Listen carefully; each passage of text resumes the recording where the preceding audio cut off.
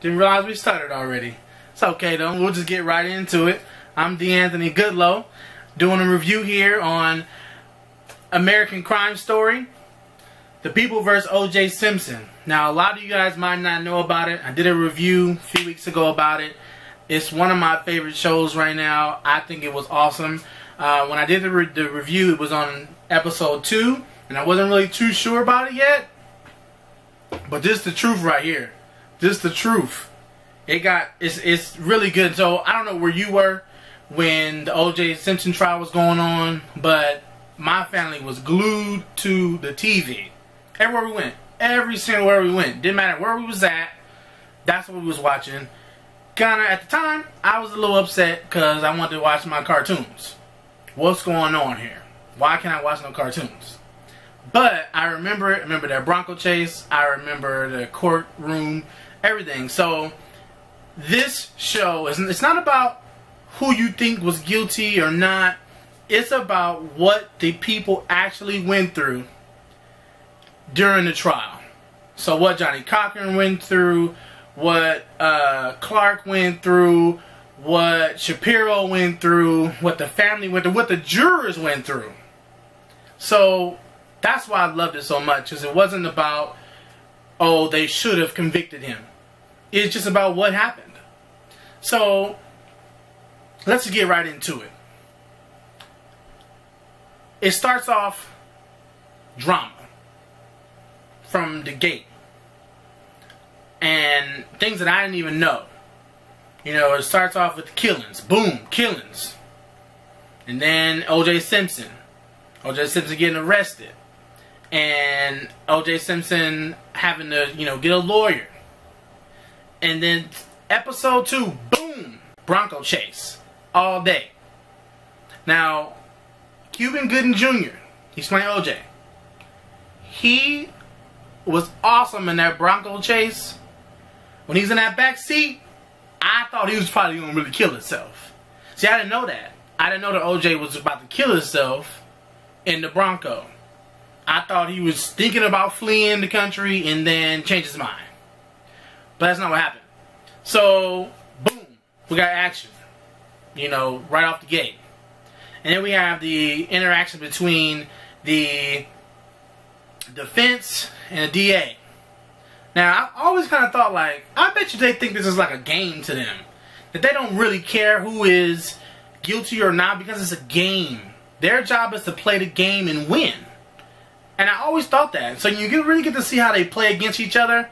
With all the little tactics they get to do. And all the complaints and, going and, talking to the judge directly. And, really get to see all the little things they do to play the game so they can win.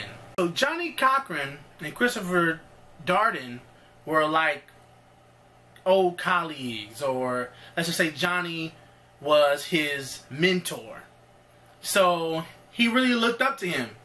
But while we playing the game, there is no friends. While we in court. We on the court, in the court, we playing the game, I'm gonna play to win.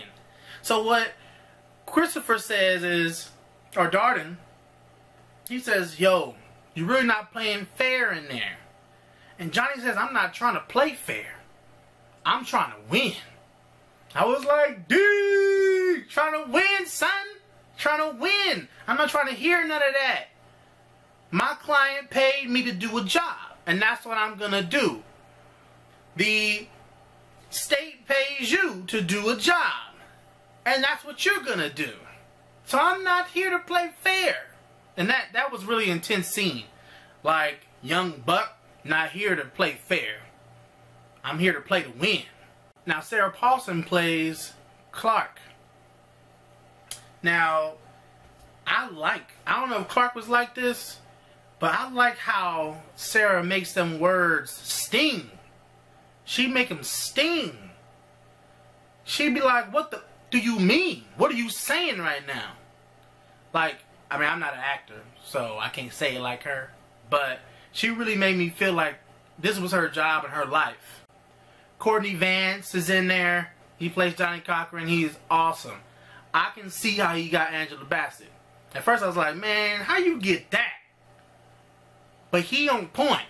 He on point and intense. So I can see how he can get Angela. He can bag that. Because Angela fine. She fine. She fine. So, what I'm saying is, everyone did a good job. John Travolta did a good job. Sarah Paulson did a good job. Now, there were some people, everyone was in this. So, like, the guy from, I don't know if you guys ever seen it, but the head guy from Drumline was in there. He was in there. He was a Black Power guy. And I thought that was kind of cool. I'm not really sure why he was in there or why he needed to be in there. But I think this was such a big case that everyone wanted to be a part of this project. So whatever role they can get, they wanted to get. And he did a good job, though. He wasn't in there a lot, but he did a good job. The guy from the Cosbys, the older son, Malcolm somebody, he did a good job. He wasn't necessary, really. But I think, like I said, it was such a big case that everyone wanted to be a part of the project. But he wasn't really in it that much. He was the driver. He was the friend that drove him around. I would have liked to know why he was a friend or what made him such a good friend. But they didn't do that, so whatever. Everyone did a good job. Even OJ's best friend, the guy from Friends, I forget his name, he did a good job. So, the ending. Spoilers.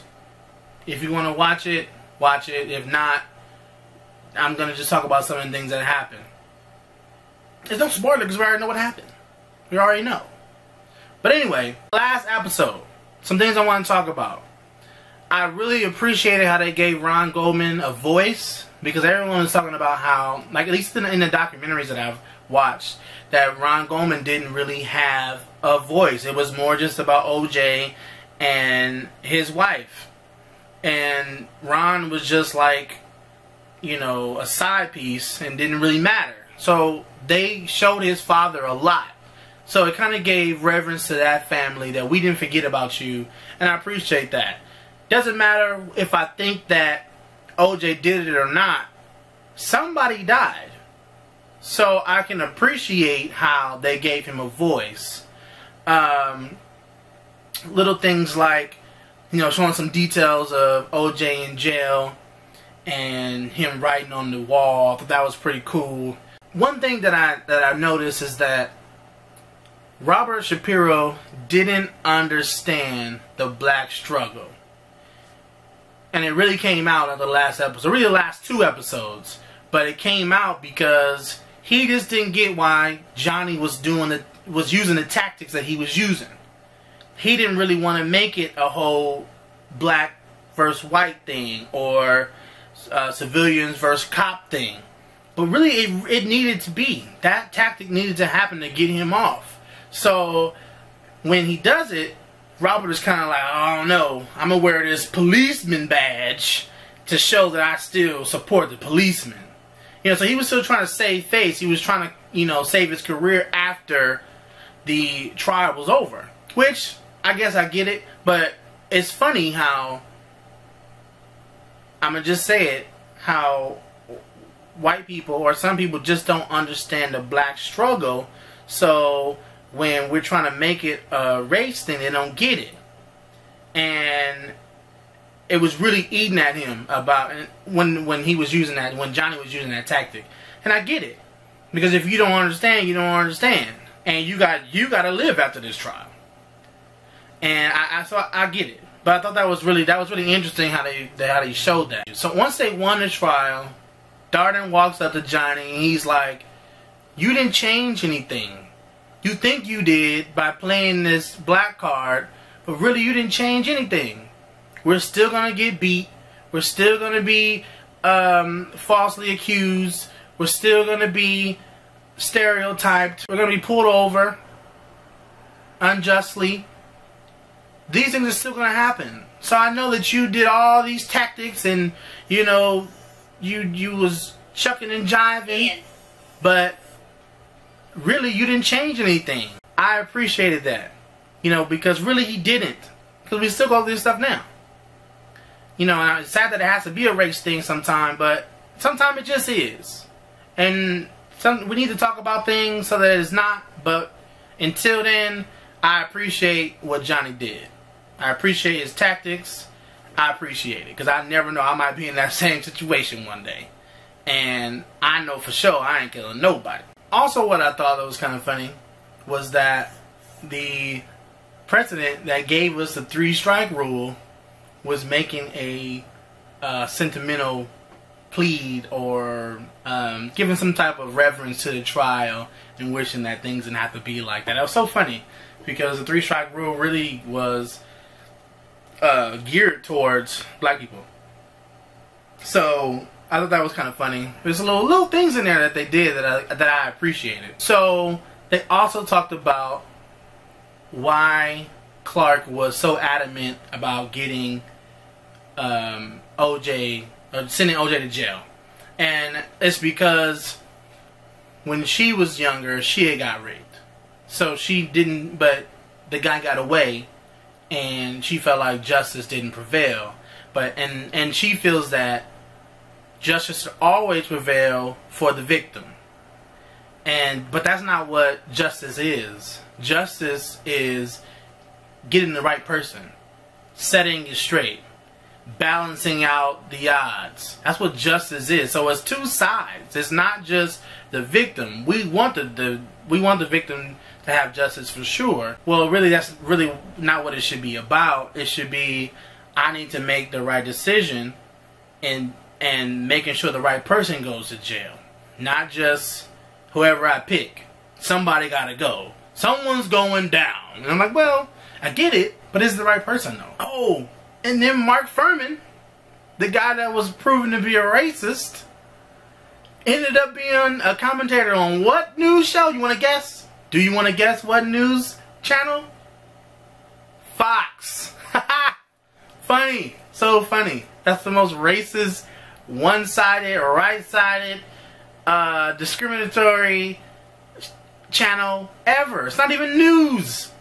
Can't call Channel 11 news. So, thought that was kind of funny that he ended up on there. Then at the end, they say that O.J. Simpson was arrested for stealing paraphernalia. Well, he was arrested for trying to get back his own paraphernalia. And it wasn't that he broke in somewhere. Somebody said, we got some of your stuff up in a hotel. Do you want to buy it? They said that he robbed him. He goes to jail. That's what happened. But, you know, that's not mainstream. And maybe you don't even believe that. But that's what I've read. That's what I've seen on a documentary. And that's what I choose to believe. I like how I don't like how he left that part out. That it was just, oh, paraphernalia. Well, what kind of was it? What was it? Was it, you know, stuff that belonged to the USC organization? Was it something that belonged to the Bills organization? What was it? And they didn't say that. But overall, it was a great show. If I could have binge watched it, I would have for sure. But it comes on FX if you want to watch it. Everyone did really well. It kind of made me like wish I would have paid more attention when I was little, you know, so that I could like really see if they portrayed the characters or the people properly. But everyone was saying that was pretty accurate of, you know, the events that happened and the timeline. So maybe it was. I thought it was really good either way. Cuba Gooding, he's trying to be a different actor. I think you should keep doing stuff like that, because honestly, I haven't really seen a lot that I've enjoyed from him. But anyway, go see it. Check it out. It's really good. I think you guys would enjoy it. I think anyone that likes law would enjoy it. That's interested in law would enjoy it. Anyone that's interested in the process of arresting and actually convicting a person would be interested. Anyone just likes that intellectual value. It had a lot of intellectual value. You know, those little things, little games that they would play was awesome. So, alright, well, let me know what you think. It's my review. American Crime Story, The People vs. O.J. Simpson. Let me know. Go ahead and like it, subscribe, comment, Do what you do. I'm out of here. D'Anthony Goodlow. Peace.